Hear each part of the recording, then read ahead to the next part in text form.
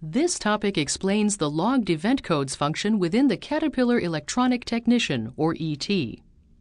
Logged event codes allow you to view information tracked by the Electronic Control Modules, or ECMs.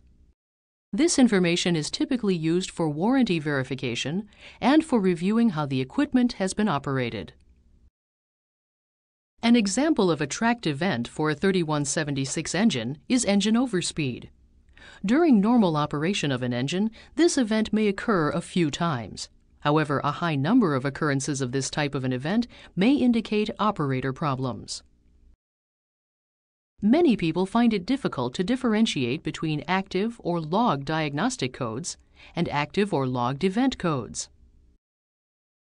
Active or logged diagnostic codes point a service technician to a specific component on a Caterpillar product that requires attention and maintenance.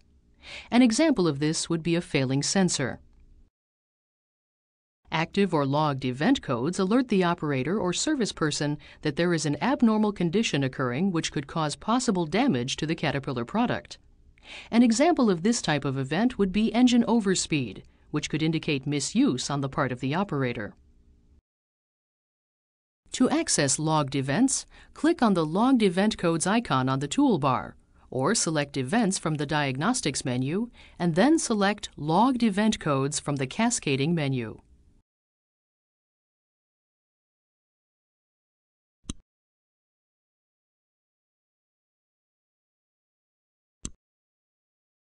Notice the display area on the screen. This is where the information logged by the ECM is displayed for the user. Each logged event shows a code, the number of occurrences, the first occurrence, and the last occurrence. The Logged Events Code display area groups the codes according to the ECM from which they are retrieved. They appear in chronological order by the most recent ECM hour of last occurrence. The ECM names appear as subtitles in the list. If there is more than one ECM connected, the subtitles are arranged alphabetically. On the same line as the ECM subtitle, the number of ECM diagnostic clock hours is displayed. These hours represent the amount of time that the ECM has been connected and running. When the Include All ECMs checkbox is checked, logged codes from all available ECMs are retrieved and displayed. When there is a single ECM on the data link, this checkbox is disabled. Another feature of CAT-ET is an opportunity to view a histogram for a logged event code. A button for this option can be found on the Logged Event Code screen. A histogram will be displayed for the event code that was highlighted before you pushed the View Histogram button.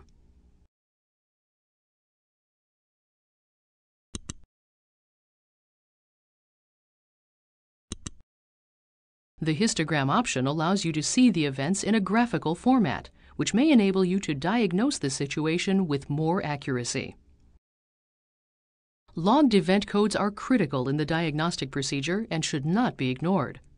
These types of situations could prove to be important in the overall well-being and longevity of the Caterpillar product and the safety of the operator.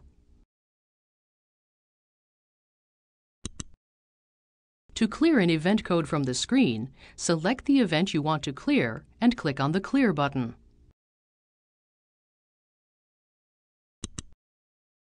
A window displays prompting you to verify that you want to clear the code. Clearing event codes logged by the onboard electronics may require password authorization. If this is the case, enter the password required and continue. To clear the code, click the Yes button.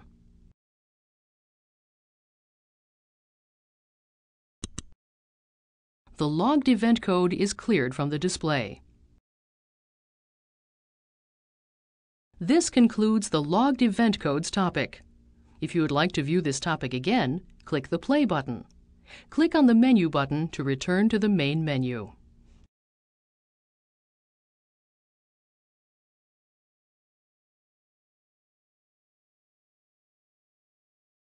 This topic explains the use of real-time graphing within Caterpillar Electronic Technician, or ET.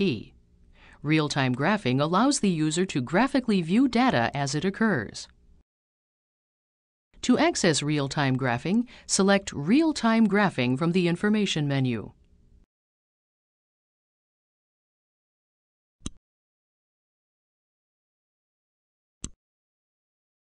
The Select Graph Set screen displays.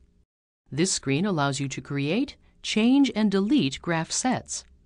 If you select a graph set and click the OK button, the Real-Time Graphing screen displays showing the selected set and its parameters. To create a new set, click the New button.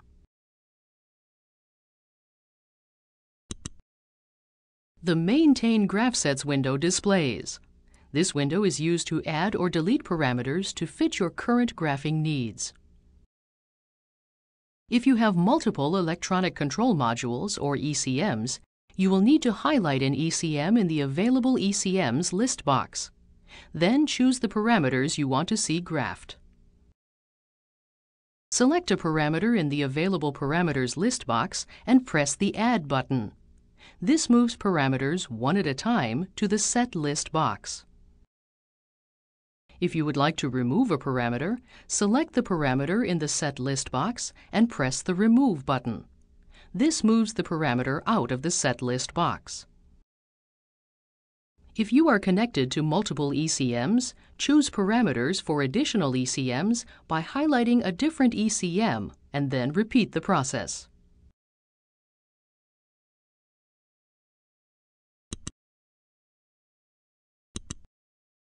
Use the scroll bar to view more parameters.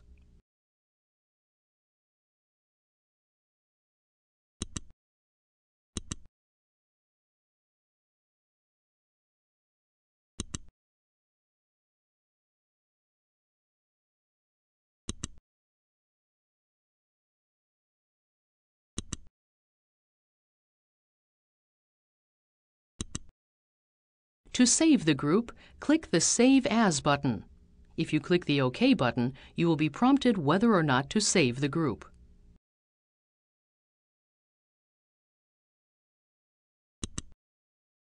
To save the group, click the Yes button.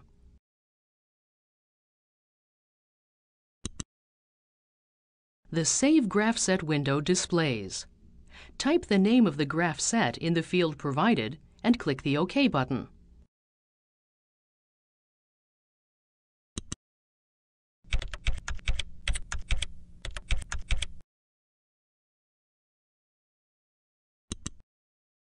The Select Graph Set window redisplays. Notice the new graph set displayed in the Select Graph Set list box. The new graph set is automatically highlighted. Click the OK button to view the graph.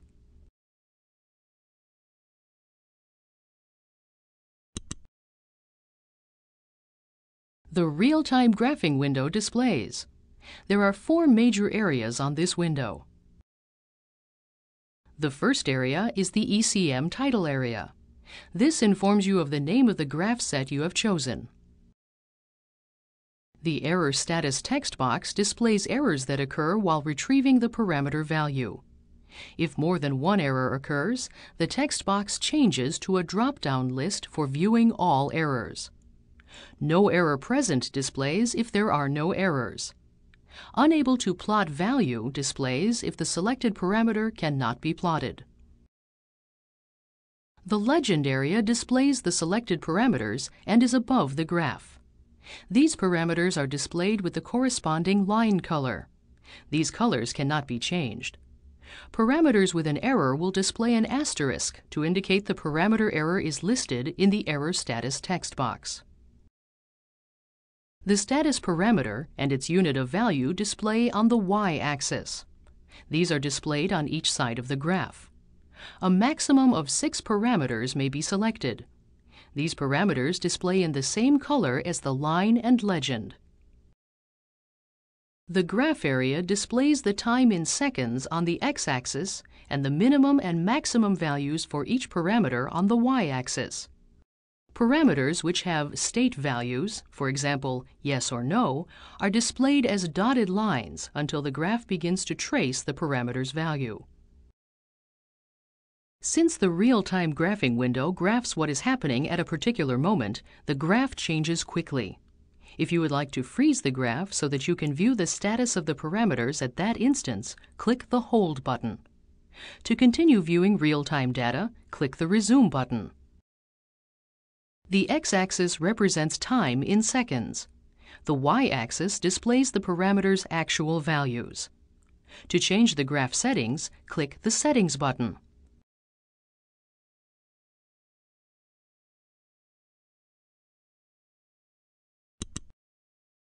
The Graph Settings window displays. The Graph Settings window allows you to determine the look of your screen by setting the time which you would like to be displayed in the x-axis and the minimum and maximum of the parameters in the y-axis. Select the time that you want to monitor the parameters in seconds from the x-axis range drop-down list. 10 seconds is default. In the y-axis range area, the status parameters are listed with their minimum and maximum default values. To expand the graph, double-click on the cell and enter a new value. CAT-ET will not allow you to enter an out-of-range value in this field. In the Options area, check the options you want to display on the real-time graphing screen. Show Grid displays grid lines on the graph area. Show Symbols displays symbols on the graph lines corresponding to the symbol above the parameter. Click the OK button to accept the setting changes. Click Cancel if you decide not to make the changes. Click the Default button to reset the window to its default settings. The real-time graphing window redisplays. To add additional parameters to the graph, click the Graph Sets button. The Select Graph Set window redisplays. The graph set you were just viewing is automatically selected. To change the parameters for this graph set, click the Change button.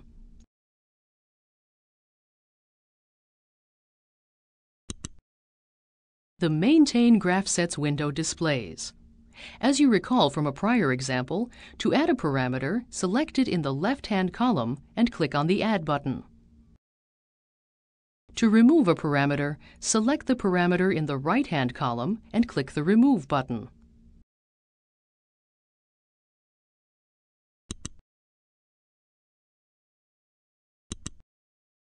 The item is removed from the parameter list.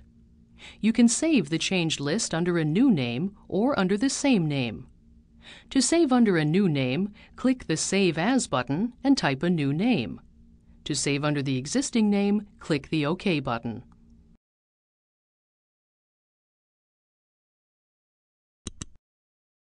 An ET prompt displays asking if you would like to save the graph set under a new name. To save the graph set as the existing name, click the No button.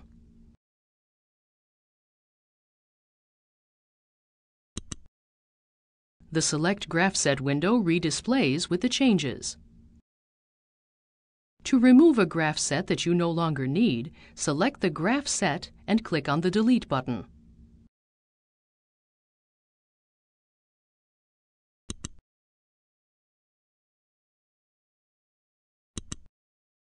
An ET prompt displays asking you to verify that you want to delete the graph set.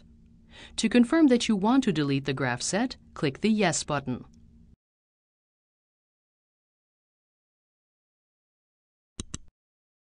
The Select Graph Set window is updated.